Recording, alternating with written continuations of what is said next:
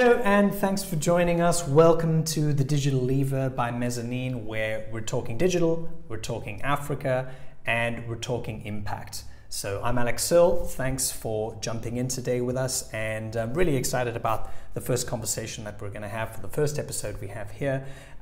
Today we have Stephen and Leon, both from Mezzanine, and it's actually really amazing that we're able to conduct all of this completely virtually across big distances in 3 different countries. So I'm very excited about our virtual setup and hopefully a good sign for future episodes. So welcome guys, thanks for your time. Thank you very much, Alex. Awesome. There's lots to talk about, obviously, but I thought that, given that it's the end of 2020 right now, and obviously the biggest talking point is COVID-19 from, what can only be described as a year for the books. And without flogging too much of the dead horse, let's talk a little bit about the digital sort of capability that COVID-19 has been able to present to the African continent across many different sectors, industries, the different needs that is clearly still there, and what sort of opportunities are emerging from this crisis that 2020 has presented us for. So how, in other words, how can impact be delivered in what is now the new normal? Sure, that is a fantastic question, and I think it's answered in different layers. Sitting in South Africa on fiber, and Stephen at home with fiber in Nairobi, and you obviously, Alex, with fiber in Spain, we can conduct this kind of conversation without any interruption. So I think what COVID-19 has done is it's forced us all to take stock and look at the technologies that are available to us and leverage them to be able to carry on with our normal lives. Then the other layer that we think about is, well, how is the rest of Africa and the rest of the world dealing with the fact that they've got to carry on with their daily lives? And Stephen, I think, probably a comment from you would just be to talk about how life is conducted in, for example, places like Kenya, where people can't sit at home, otherwise they don't eat. So I think we've been very fortunate in that we've kind of got this first world view and first world technology at hand. I think where it gets very interesting is in these other markets, in other environments, one can't just be locked up and you've got to go out, you've got to trade to make a living. And I think that has been, and when I talk about the other layers, I mean, one has got to be cognizant of the fact that there's a significant majority of the world that has to find a way to carry on without all the privileges that we enjoy. And Stephen, I mean, you were very, when we started talking about this internally, for us to understand your environment, I think maybe share with us just how a large portion of the population, and even in South Africa, guys are trading every day. I think if you can just talk me through that, I think that will make that'll kind of create visibility to some of the real tangible problems on the ground. Sure. Thanks, Leon and Alex. So now, it's interestingly, is that in Kenya, or at least, and I think largely in sub-Saharan Africa, we have seen this happen in 3 levels. So and again, without being too pedantic in terms of social classes and all, if you look at the middle class, first of all, for the very longest time, organizations have tried to drive the work balance analogy. And then all of a sudden now we were forced into this environment where you've got to do conference calls while holding your baby or while, all things. And then all of a sudden, so if you live in a gated community, in an estate, all of a sudden the parking lot is full and it's in the middle of the week. And guys are collaborating, getting to network as neighbors and so on, trying to also keep the social distance and leverage on technology. So that's the number one. And then number 2 is, Leon, you've talked about what we call the working class, largely in sub-Saharan Africa, a guy who if he does not work today, at the end of the day, his family will not have a meal. That has had a lot of impact in terms of how the society has changed because first of all, and let's be very honest about this, the middle class were worried. If now this guy does not work and he is not allowed to go and work, does not have money, that means he's going to come for what you as the middle class, you do have. All right. So it quickly got people's thinking. Now we are all forced to think, how can we make sure that that guy and his family actually have something to eat and keep a roof over their heads? So we found organizations such as WFP approaching us from a technology perspective and saying, look, how can we ensure that that man living in an informal settlement does get some rice, does get some food, and so on. And again, technology played big in terms of how we can mobilize that. We can mobilize such resources. And then lastly is the other layer is that largely the African culture is very, we interact a lot. Traditionally, people want to go to the village once a week, once a month. And then all of a sudden we've got shut down. You can't go see your elderly parents because there is a shutdown, or also you've been advised it's in their best interest for you not to take COVID to them because you're in the city where it's prevalent compared to the village. So how do we then leverage? All of a sudden now I'm finding myself shopping for a high-end laptop for my mom or a notepad or something. So in that way, we've all of a sudden now got into this burst of where we are embracing technology, not only at a corporate level, at a home level, at a village level, and so on.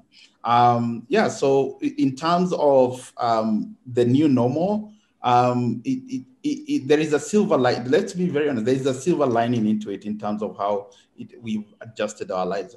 Of course, the detrimental part, of course, is that we're losing lives.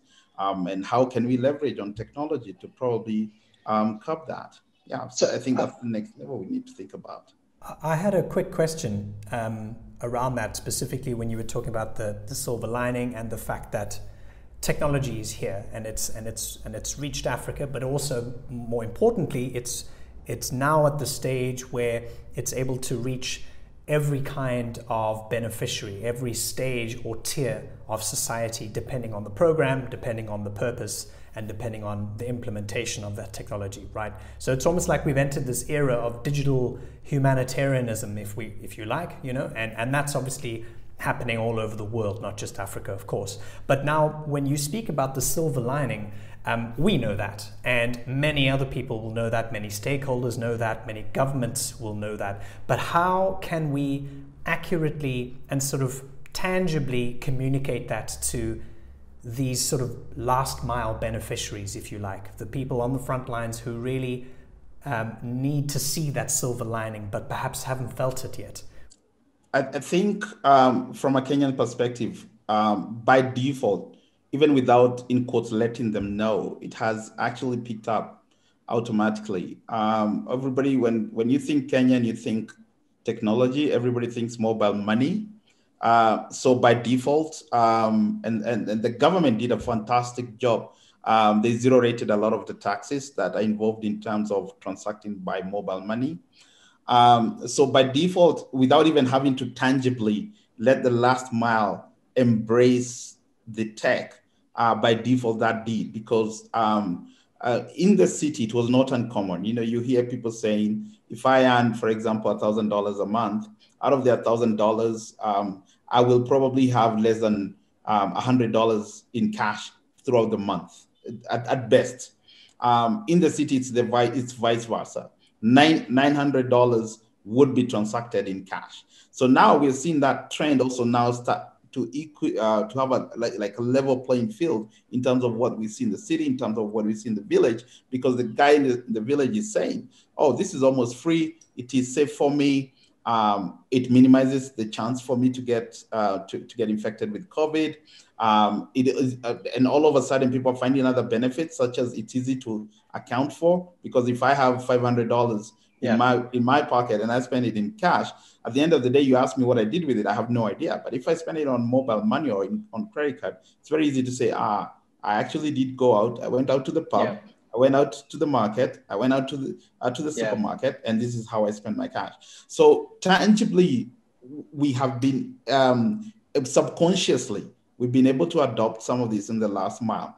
And then fine above that, I can't, of course, there's no way I would miss the chance to talk about what we've done with the government here as well. So the government has also seen, they've got this huge pot of subsidy or help that they want to get to the village, but you don't want to give out cash. So how do you do it? You also leverage again on technology. So we've been able to give what we have called e-vouchers, which is simply an SMS that goes out from the government that says to a farmer, you qualify for 500, for example, 500 shillings of subsidy. Can you go to a participating supermarket or outlet and redeem your voucher? So largely it has been conscious, but also subconscious, because the need was there. We did not want to transact in cash. We wanted to minimize interaction, again, to curb on the spread of COVID-19. Would you say then that, I mean, it sounds like from what you're saying that the biggest kind of tangible beneficial impact that can happen or that can emerge from using technology in this way, in this sort of humanitarian way that we've been talking about, the biggest part of it, or the biggest reason why it works, is because of the measurability, the trackability of what actually goes on. Like you mentioned, you go into town with $900 in cash. Whoa, where did that all go? It's only been one day, or most of that's gone already. But if you have a mobile money account, or if there's some way to intelligently track that, there's a sort of an accountability to the user, to themselves. And also if you're using e-vouchering for where resources actually need to be accountably and transparently allocated and spent, then that measurability is probably the most important thing. Leon, you mentioned it. You said you can't manage what you can't measure, and that's a great way to put it, isn't it? No, absolutely. And I mean, if you've got, as Stephen points out, if you've got a pot of subsidy, and what you want as government or as an agency is you want to make sure that that pot of subsidy gets spread as far as possible and is utilized as best as possible. So the only way you can do that is by understanding the size of the problem you have, because you've got your denominator. The denominator that you're going to divide it by is the pot of money. So you need to know what the numerator is. You need to be able to count everybody that's involved and be able to work it out, or maybe the other way around. Yeah. But anyway, so without being able to understand the size of the problem, you almost start with a blank sheet of paper in terms of being able to proportion your response. So you need to understand, you need to be able to enumerate and make sense of the help that is required in order to be able to deliver. So, using digital tools, what's amazing about Africa is Africa, to a large degree, leapfrogged the rest of the world, because we didn't go through this, and possibly in South Africa we did, through the sort of telecommunications roadmap where we had landlines and cables and all of these things. Yeah. Africa was fortunate in a certain way that we were able to jump straight to mobile. Yeah. And the networks in Africa have done an absolutely amazing job. The connectivity in Africa, considering the size of Africa, is actually remarkably good. Yes, sure, there are spots where there are connectivity holes, but to a large degree, I mean, if one looks at the connectivity that's available, for example, in Kenya or in Tanzania or in South Africa or anywhere in SADC, to be fair, we probably enjoy a better connectivity than probably North America, because you can literally get connectivity wherever you go, even if it's Edge or 3G or 4G, that doesn't really matter. But one can receive an SMS, one can receive text messaging, one can send text messaging, and one can communicate. And with those basic layers of communication, it's great to be able to deliver solutions that tackle these challenges using that lowest common denominator. So yeah, we're fortunate. I mean, I saw an article the other day where large farms in America trying to use precision agricultural tools are being hamstrung by the fact that they don't have connectivity. And we almost kind of imagine that you kind of have this image in your mind that North America has the best connectivity you can get. But, it's not cost effective to put one base station up, for a farm that will only cover one farm, and a tractor that only got to fly every, 2-3 times a season. Patchy networks. Yeah, exactly. Yeah, in places you don't expect to have them. And so just to also qualify perhaps for some international listeners or some who aren't exactly au fait with what we're talking about, when we're talking about communication and connectivity in Africa, we're really talking about the kind of mobile coverage that is afforded by the most basic of phones, right? These often aren't smartphones. These aren't sort of like mobile network 4G, streaming movies, on data. This is what I believe Mezzanine calls feature phones, right? Yeah, so can we talk a bit about the sort of the feature phone revolution, if you like, and how that is that sort of bedrock of that connectivity that Africa has and has been able to leapfrog, as you say, over the last few years? Well, when you combine the feature phone connectivity with the fact that African operators have seen the possibilities that come from those phones. So yes, you've got basic text messaging, you've got USSD, you've got other types of communication that you can get through the phone, and obviously voice. And African network operators have launched mobile money platforms. I mean, Stephen talked about M-Pesa, which to my mind is the most successful mobile money platform on the planet. I'm sure somebody will comment on this video and say there might be others, but to my mind, it's probably one of the leading implementations of mobile money, definitely from an adoption perspective. So not only have network operators taken the communication capabilities of these very basic, very cheap, very inexpensive devices, but they've worked out how to add layers and layers of technological capabilities on top of that. So messaging, mobile money, survey type information, sending out, for example, to farmers, weather reports, sending out, understanding from farmers what crops they're planting so that they can get that type of digital support and text information sent back to them. Even interestingly enough, for training health workers in terms of responding for COVID, getting a health worker to text in saying, I'd like to find out about social distancing, and then a push voice call with a lecture that explains to that health worker exactly how to maintain social distancing, how to practice and keep herself safe, or then he or her safe, when dealing with these types of medical responses. So what's really been fascinating is watching the imagination of Africans across the continent kind of been unlocked with this very, very elemental part of communication technology, which in the first world environment is not considered very fancy, but still being able to leverage that platform and layer technology solutions on top of that platform. And I think that is incredibly commendable. And I think it is a sign of things to come where, we've got a colleague who keeps saying we don't talk about the sexy solutions, i.e. that fancy application that does drones and artificial intelligence. But because we're trying to solve a problem that's Africa-wide, we've got to work in technologies and solutions that can be deployed Africa-wide. Yeah, absolutely. Yeah.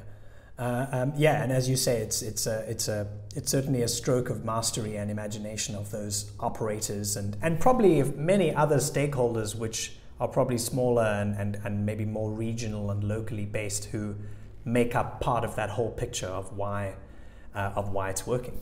And so another question I had, possibly for you, Stephen, is to think about, now that we're in this new normal and all of those absolute cliches that's come out of this year. And we've talked about COVID-19, we've talked about, the concept of digital humanitarianism and how some of these technologies are benefiting many different regions in Africa.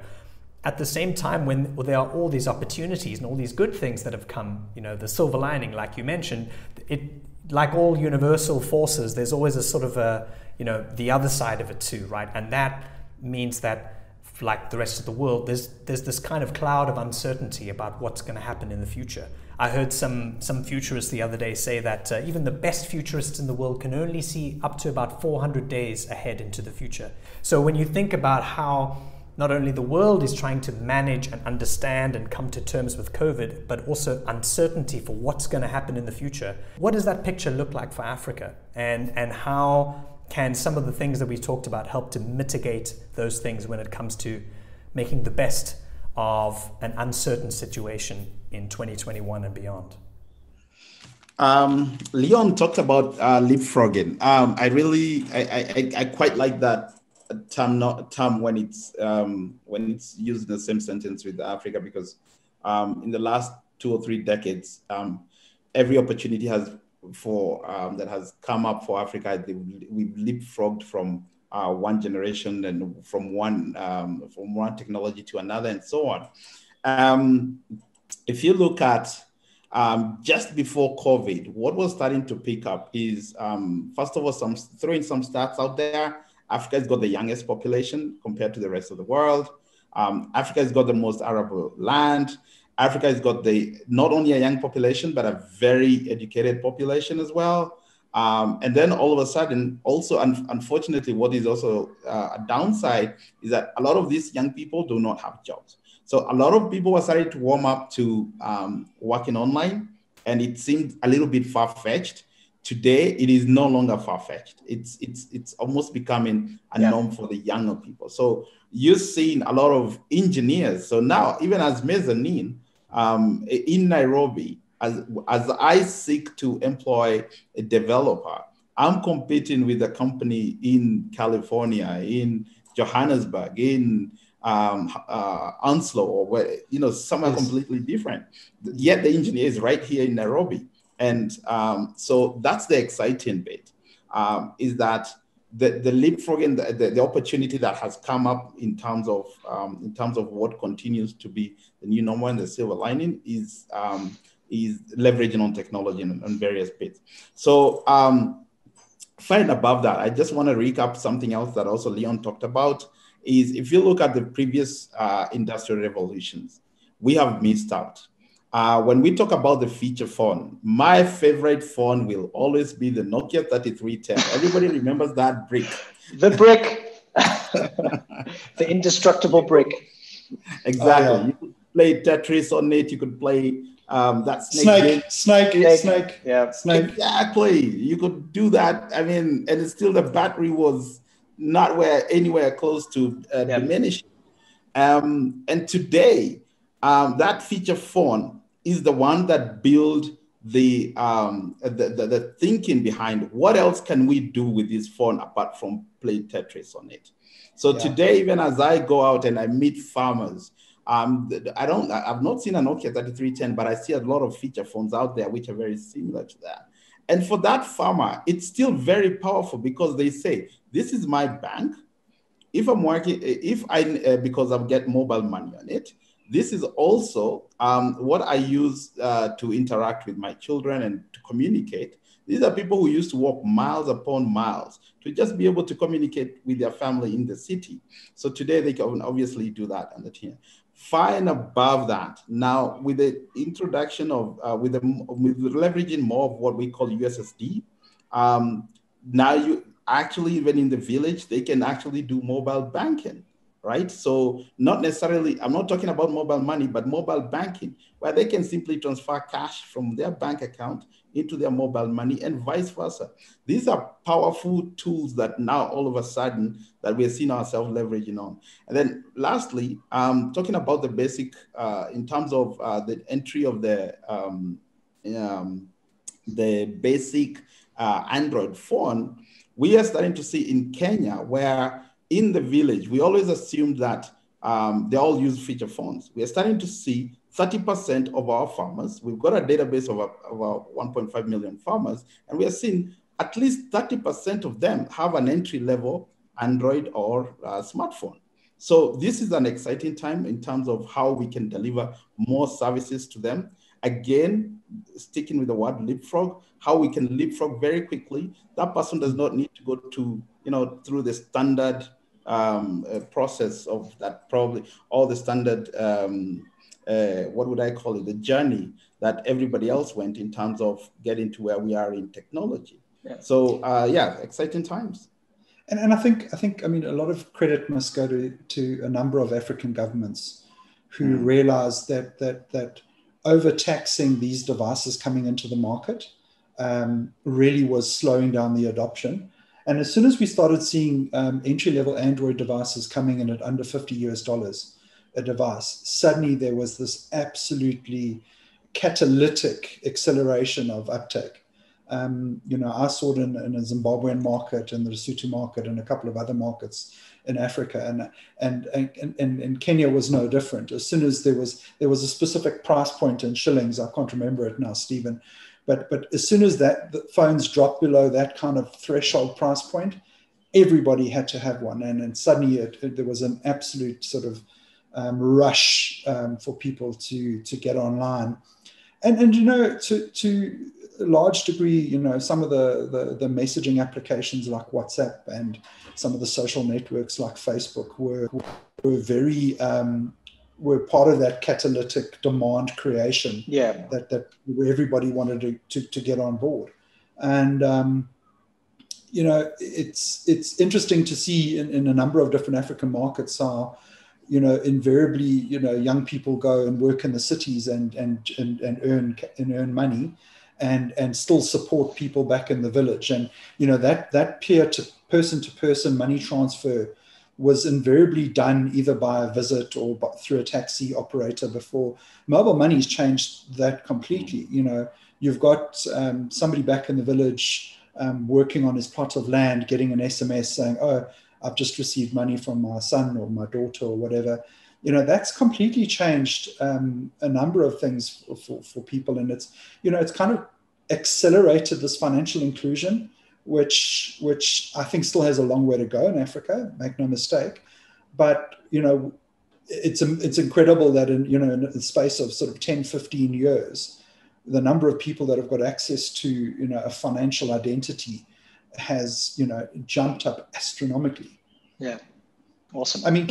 Stephen, what is the percentage of GDP in Kenya that is now transmitted or remitted through mobile money? I think it's probably one of the highest in the world. Yes, I don't have it on top of my head, but I truly believe it's way more than 50% because actually in Kenya, I'm not sure if it's been passed now to law. Safaricom was actually forced to communicate with the government, have an SLA on mobile money because the halt of if money is not being transferred, it has a direct impact on the economy.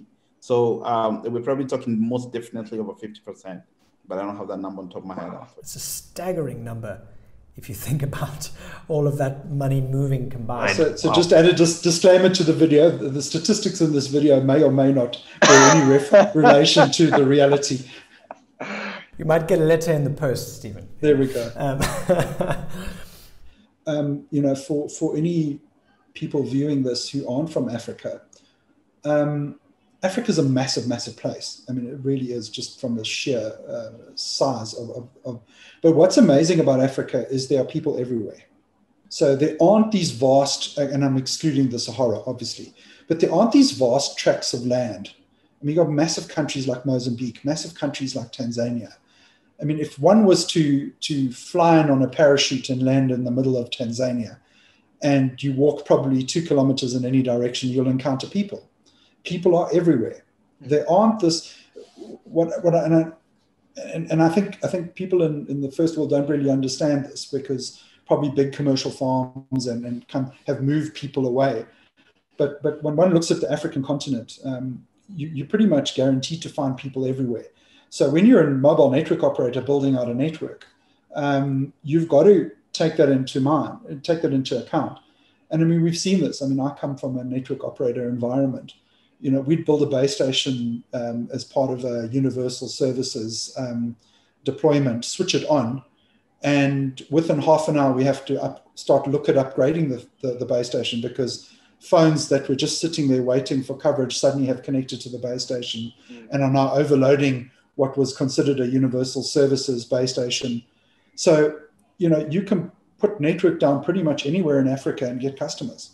Yeah. And when mobile operators started to understand that not only are they going to get a voice customer, they're going to get a messaging customer, but potentially also a banking customer. So as these layers of solutions are added on top of the basic technology that we've been talking about, the basic feature phone, the value for the network operator is no longer about just making a voice call. Yeah. There's so many extra layers that get added onto the value as network operators actually get from deploying technology in their markets. Well, it's the formation of a new economy, essentially, because you've got all these sort of new service providers working on that basis, you've said. Yes. And now they kind of depend on each, almost like a sort of a symbiosis, ultimately providing more value for the end customer over time.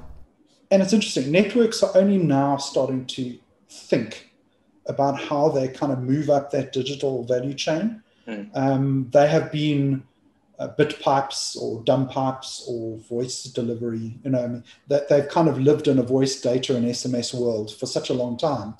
And people have layered value on top of their networks. Facebook is making money out of the network.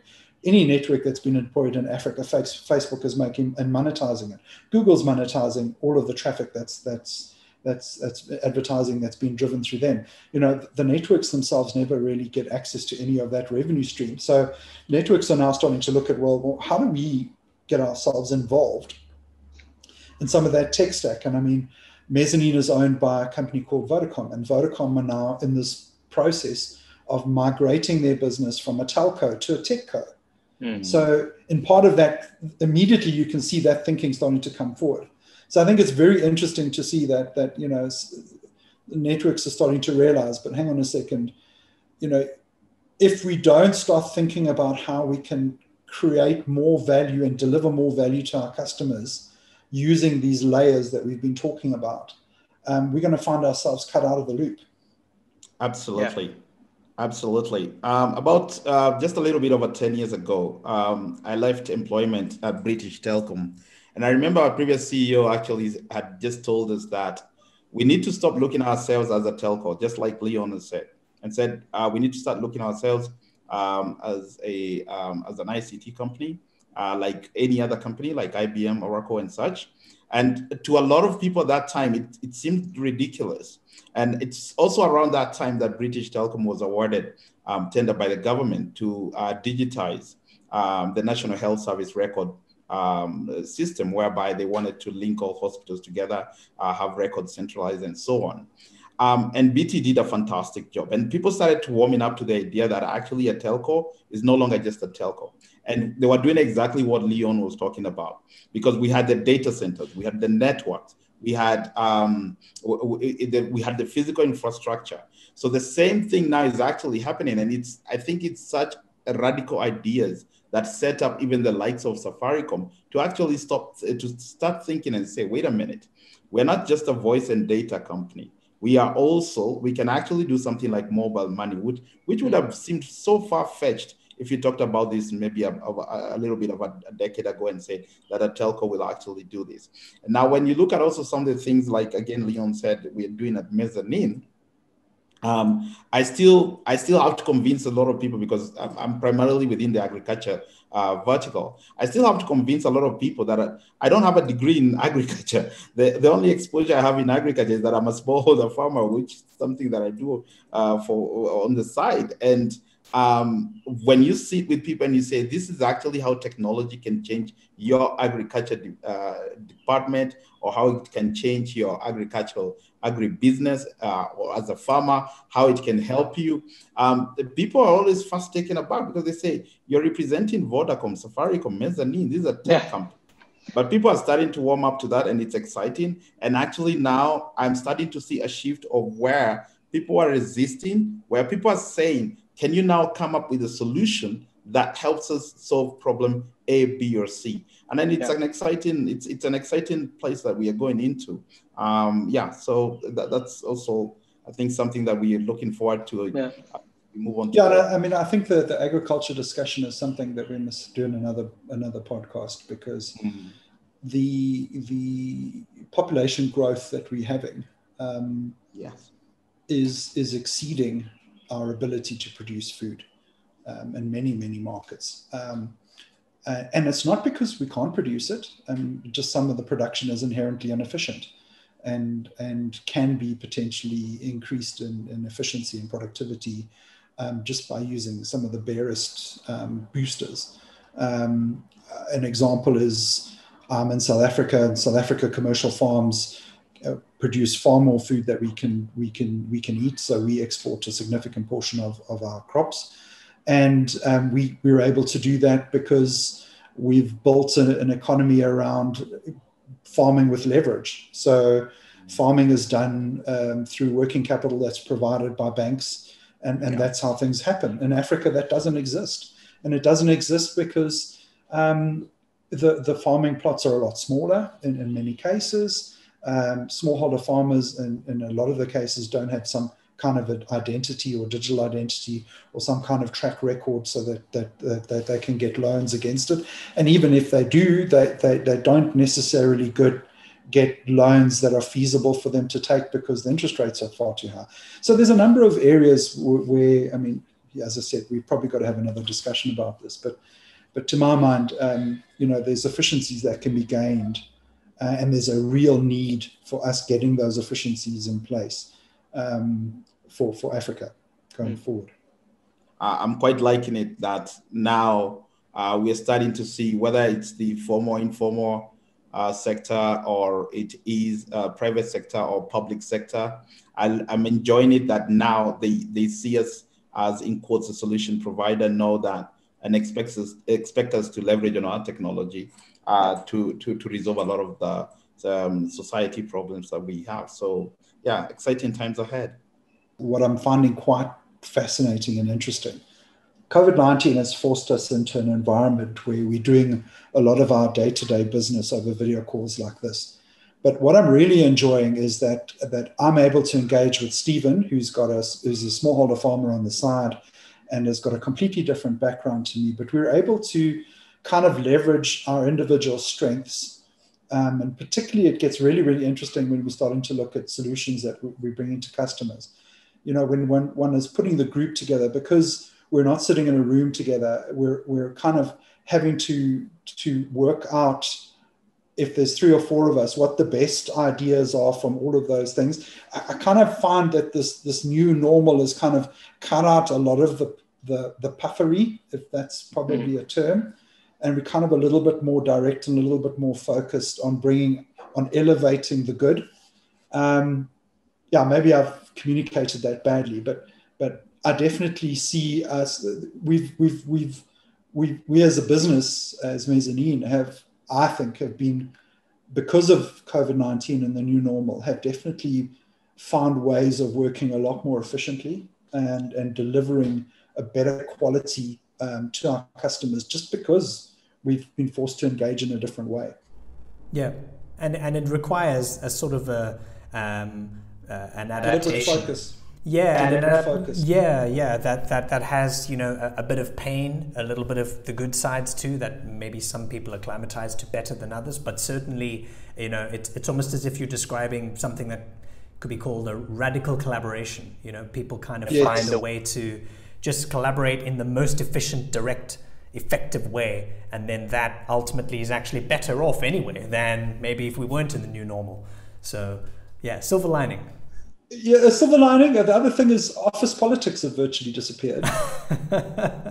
Yeah. Not that there were any office politics in Mezzanine, but even amongst our customers, there just isn't time for it anymore. Yeah.